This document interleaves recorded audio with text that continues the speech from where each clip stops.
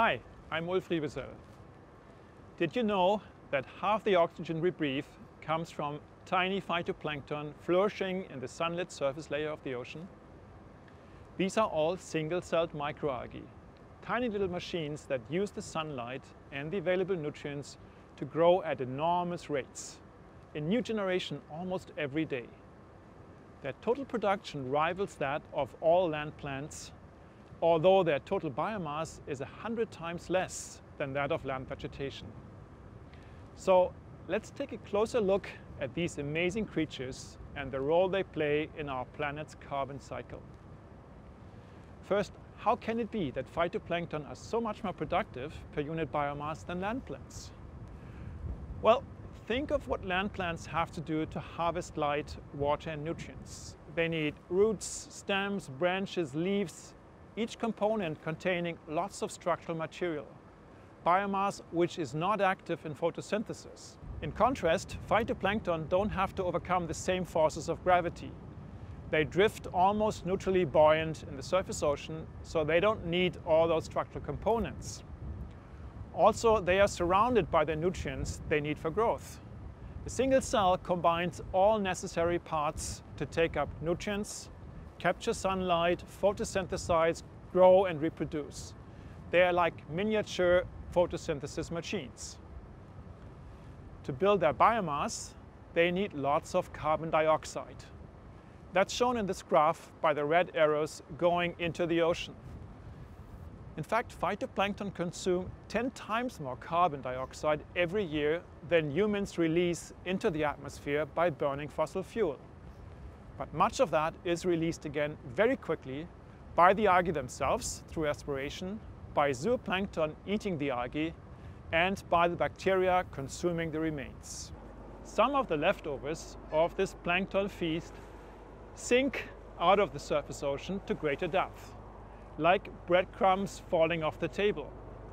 On the way down, they are slowly degraded by bacteria, thereby releasing the carbon and nutrients in deeper layers of the ocean.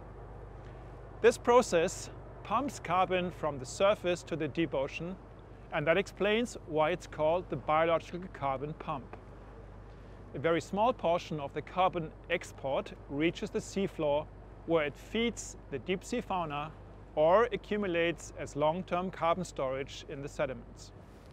So it's clear from this that the biological pump is an important driver in our climate system. Over the past decades, scientists have therefore spent quite a bit of effort trying to quantify the sinking flux of carbon and other elements through the biological pump. What they found is that the proportion of carbon fixed by phytoplankton that makes it into the deep ocean can vary from less than 1% in some unproductive regions of the open ocean up to 50% in some highly productive areas where massive phytoplankton blooms occur. And the pump's efficiency is very much dependent on what phytoplankton are flourishing and what food web develops in their wake. Scientists believe that variations in the strength and efficiency of the ocean's biological pump played a key role in climate changes in Earth history.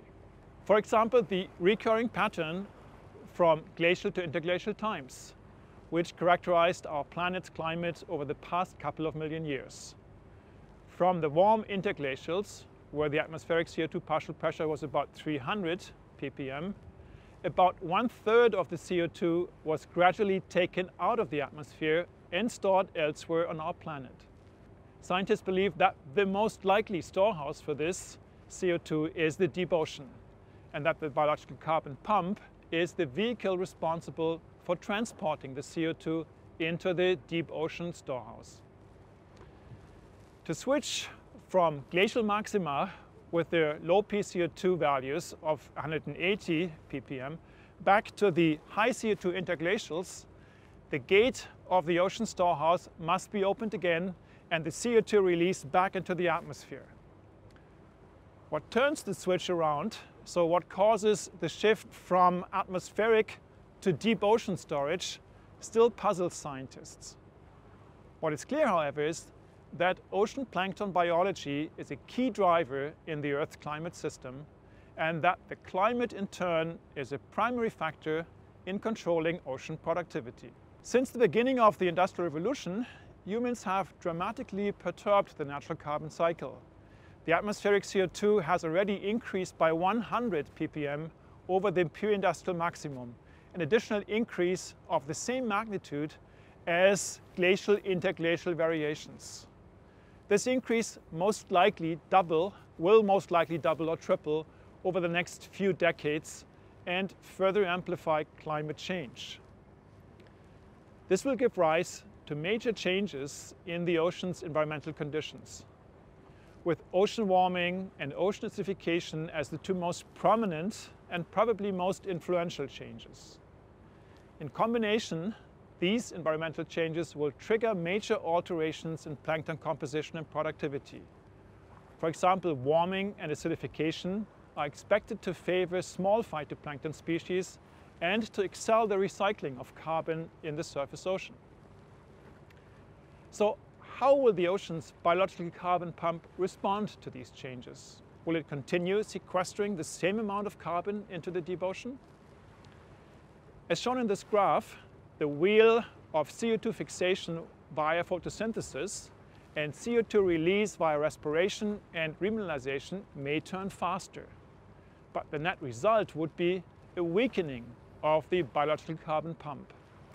Less carbon would be transported to depth, more of it would remain in contact with the atmosphere.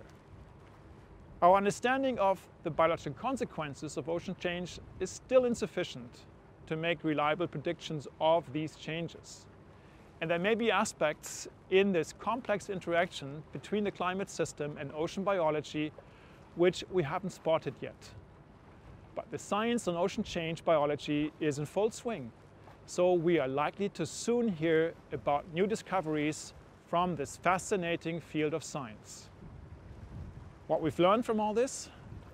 Well, one key message from this is that the strength and the efficiency of the biological carbon pump very much depends on the productivity and composition of the phytoplankton community. Both plankton composition and productivity are expected to change under future ocean conditions. It doesn't take much imagination to conclude that the biological carbon pump is not going to continue at the same rate in the future ocean. What if the pump loses strength and more carbon stays in the atmosphere? This would amplify the human-induced global warming. And this is what scientists refer to as a positive feedback. But positive in this context doesn't mean good. A positive feedback works as an amplifier. It makes bad things worse. It is these positive feedbacks that scientists are so worried about.